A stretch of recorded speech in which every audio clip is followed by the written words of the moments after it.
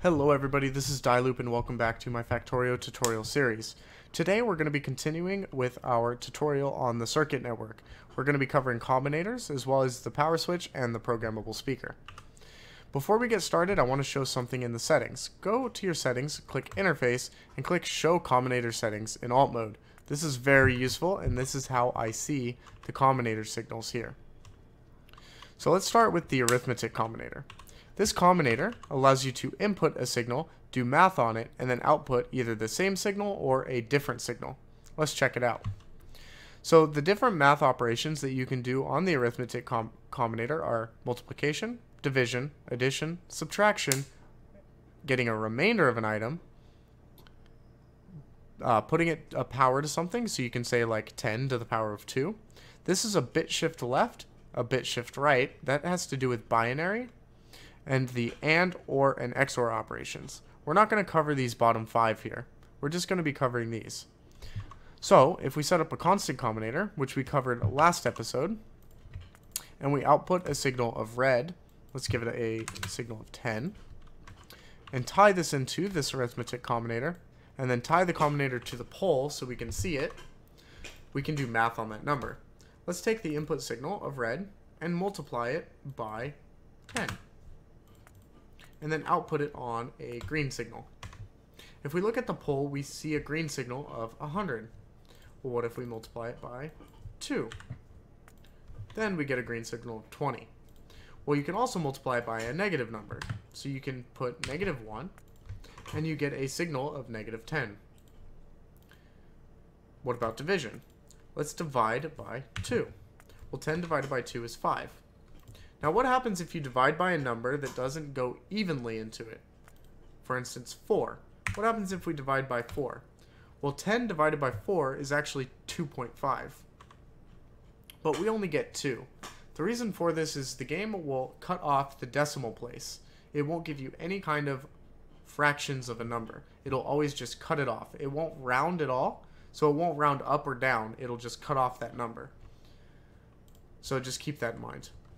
Next we have addition, so 10 plus 2 is 14, 10 plus 4 is 14, 10 minus 4 is 6, and then we have the remainder. This does division as well. What it does is it divides the input by this number and then gives you the remainder of it. So 10 divided by 4 is 2 with a remainder of 2, so we get 2. If we give it the number 3, we should get 3 with a remainder of 1, and we get 1. That's pretty useful too. Next we have powers. So 10 to the power of 3. What it does is 10 times 10 is 100, times 10 is 1,000, and we get a signal of 1,000. Okay, that's pretty much it for the arithmetic combinator. Let's move on to the decider combinator. There's three new signals that I want to cover real quick. These signals can also be used in the arithmetic combinator. Well, the each one can, the anything and everything cannot. What these do is everything will take all the input signals, and if it meets the condition, it will output true. Every single input signal must be true for it to equal true. That's why it says everything. Now, if it's also true if there are no inputs at all. Next, we have the anything signal. This is if any of the input signals meet the condition, it will output true. But it will also output false if there are no signals, because nothing is... It'll output false if there are no signals. Next, we have each. Each evaluates every single one of the signals and then outputs based off of that one. We're going to use this on the arithmetic combinator when we're done with the decider combinator and show the way it works. So the decider combinator works similarly to the inserters and the lamps and all that. So it's got a parameter here, and if this parameter is true, it has an output. So let's set up a constant combinator and test this out. Let's put a red signal of 1 and tie it into the decider combinator, and then tie the decider combinator into the pole. If we check this signal and we say red is less than 0 to output a check mark as a 1, we can see that there is no check mark. But if we do set it to 0, we can see that now it is oh, it's not less than 0 because it's equal to 0, we can see that we have a check mark. Now, on the output here, we have two different modes that we can output on. We either have 1 or an input count. Well, the input count will input the number, the input count will input the signal if this is true. So let's set this to 10. Well, right now, if we look at it, there is no output on the check mark. The reason for this is it has to be the specific signal. So if we output a red input count, we're getting an input of 10 on the red signal, and it is true, we now output 10 on the red. If I were to add a separate signal here of a check mark and set it to 2000, and then input the check mark as input count, then we get the input of, or the output of 2000. Sorry if that was a little bit confusing. Basically, what it does is it takes the signal and will output whatever number is on that signal already. If you set it to 1, it will simply output a 1 of this signal. You'll get it a little bit more by playing with it. So that's it for the combinators. I want to take a look at the arithmetic combinator one last time because there's that signal that we didn't cover. So let's set up a constant combinator here. Let's set a red, a green, and a blue signal and give these all different numbers. Let's give the red a 10, let's give the green one a 2, and the blue one a 5. Well, what we can do is tie this into the arithmetic combinator, tie the combinator to the pole, and then do some math on these. We can take each input signal and then times it by 2, and then send it as an output of each. And what this does is it will take every signal that this is receiving, multiply it by 2, and then output every signal again. So we get a signal of 20, 10, and 4. What happens if you output this on a yellow signal, for instance? What we end up getting is 34. The reason you're getting this signal is because what it's doing is it's multiplying each of these by 2 and then adding them all together. So it's taking 10 times 2 is 20, and then 2 times 2 is 4, so it's taking 24, and then adding 10 to it, which is 34. And that's what it's outputting, 34. There's a pretty useful use for this. I like it. That we'll be covering next episode to make a smarter base. Next, let's cover the power switch. The power switch works as a power switch. Let's go ahead and disconnect this cable here from this power line, and then connect the power switch to it. Right now it's a little bit backwards because the connection didn't make it the way I wanted to. Let's do that. Let's put a machine on this and just set a recipe on it. Right now you see it has no power. That's because the switch is in this off state. If we turn it on, the machine gets power. Turn it off again, it cuts off the power. Well, you can control this with the circuit network. If we tie a cable to it on this constant combinator and give it a signal of red, we have this enable condition. Right now it's set to it's not set to anything, but we can set it to red is greater than 0, it'll turn it on, and it gets power. If we set red to 0, it will no longer get power. What if we set it to -1? Well, if red's -1, it's not greater than 0. If we set it to 50, it is greater than 0, and it gets power again. Pretty useful. I don't personally use it, but I can see some uses for it. Next, we have the programmable speaker. I'm going to actually show a practical use for this one on this build that we set up in the last tutorial. So we set up this build in the last tutorial to read the belt contents and to see if this is a fully compressed belt. Currently it's displaying a signal of 8, which is a fully compressed belt, since 8 items fit on a transport belt. Well, we can use combinator logic and the programmable speaker to give us an audible and a visual representation of whether this is on, whether it is fully compressed. So let's set up a lamp here and a speaker.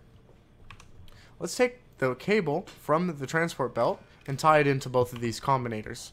Then let's take the output of the combinators together, tie it into the light, and tie it into the speaker. So then if we set these decider combinators, we can set everything. So if everything is less than 8, then output a red 1.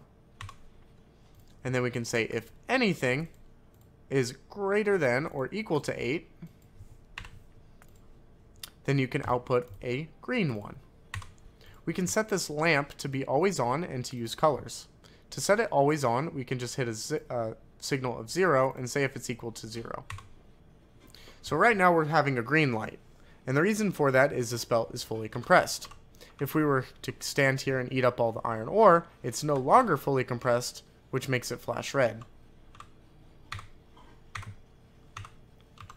Cool. Let's set up the speaker. The speaker is pretty cool. It's got a couple of settings here that we can take a look at.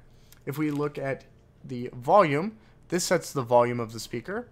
Global playback makes it so that the speaker sounds across the entire world rather than you having to be close to it. And then we have show alert.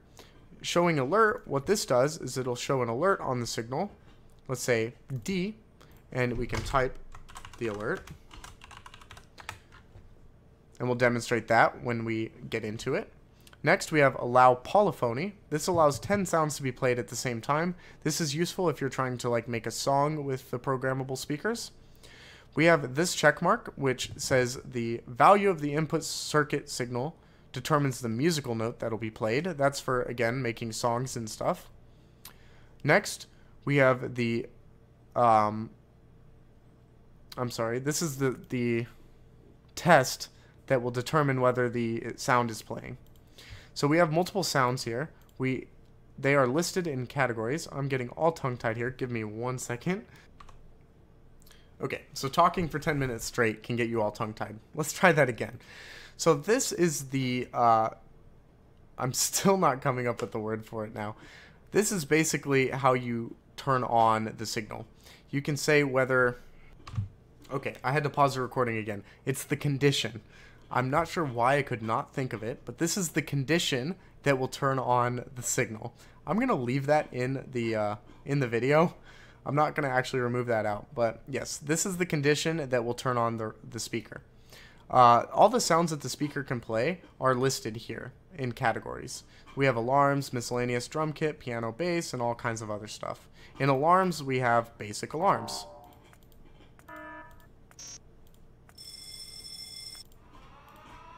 In miscellaneous, these are sounds that the game uses, and a lot of these are pretty cool.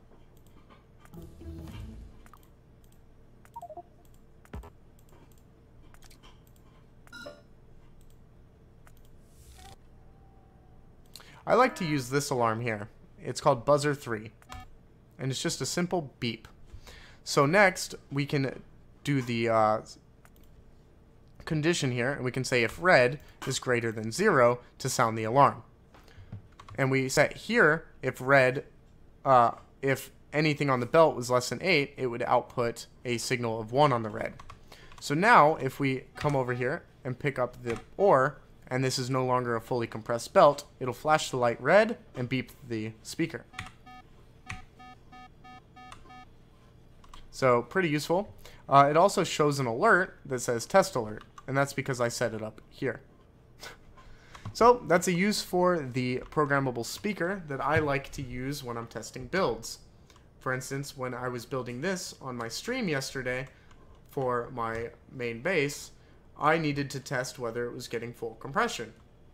Well, I did that by setting up that combinator and reading this belt, and it would beep at me if it wasn't fully compressed, because I was having some issues getting full compression out of it.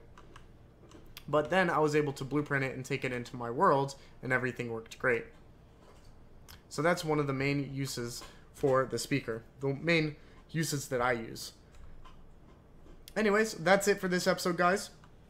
Sorry about that blunder with the conditions there, but all in all, fairly easy episode.